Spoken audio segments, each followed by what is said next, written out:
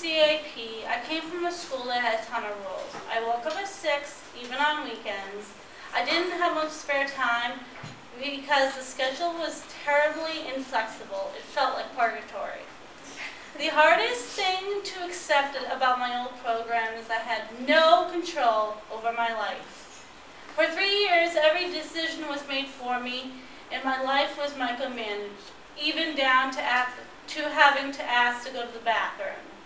As my first semester at CIP started, I took pleasure in finally having freedom to cook what I wanted. I made meals like my fabulous brown sugar chicken, homemade squash soup, and other gourmet meals. Oh boy, I really learned to love my crock pot. I am here because I have differences, not disabilities. Sometimes these differences make it difficult to interact with me, but with the support of my parents and staff at CIP, this is changing for the better.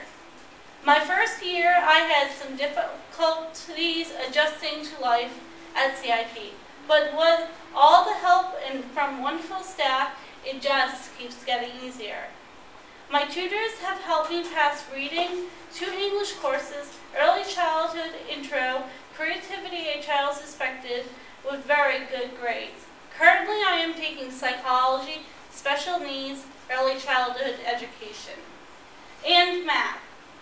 In the next semester, I will be taking more courses and hopefully achieving them just as well as I have before. I will have a full-time college schedule, hopefully.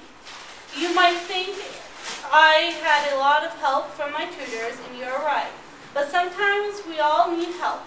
The important thing is I put a ton of hard work on my own, and that is what CIP is all about. They can't do it for you, but they will help you learn to do it independently.